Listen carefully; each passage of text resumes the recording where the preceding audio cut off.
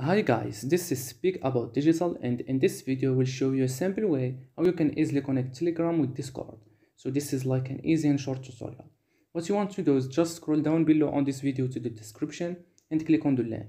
Then you are gonna come across to this page, Make. And Make is a powerful integration platform that would allow you to connect different apps without having to write a single line of code. Make integrates with over 1000 apps and services. Two of those apps are Telegram and Discord, and you get also the free accounts that you can test this out by yourself. Okay, so to connect Telegram with Discord, just follow the steps.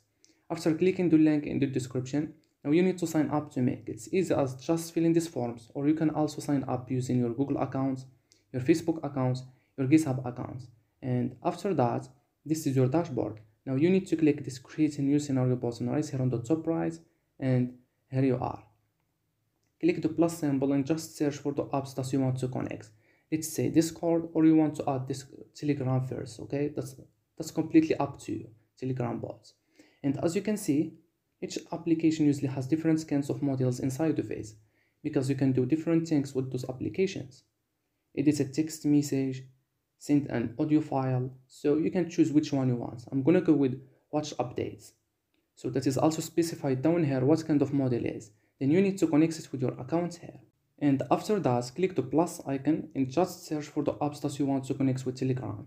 In our case, it's Discord. And let's say you want to post a message, create a message, delete a message, so you would choose which one you want. I'm gonna go with post a message. And you need to connect it with your account here. So that's it. Every time a new message is received on Telegram, Make will automatically post it on your Discord server. On the bottom left, you can easily run it once and test it out. On the bottom, you can save it. Over here, you find templates. I find this a really cool place to get some inspiration of what is possible. For example, over here, I could search by an app. I could say, okay, give me all the templates that contain a Discord module. And as you can see down here, you see all kinds of things that are possible. You can use them as they are or customize them to suit your needs. Other than that, you can just click help, contact support, then you can contact the Make customer support with technical issue, scenario, and you could paste the URL of your scenario if you need any help from them. You can also watch my Make tutorial on my YouTube channel. And that's it. So hopefully this video helped you out. If it did, you can click the like button, that helps a lot. Thank you. So thank you very much guys for watching, and bye bye.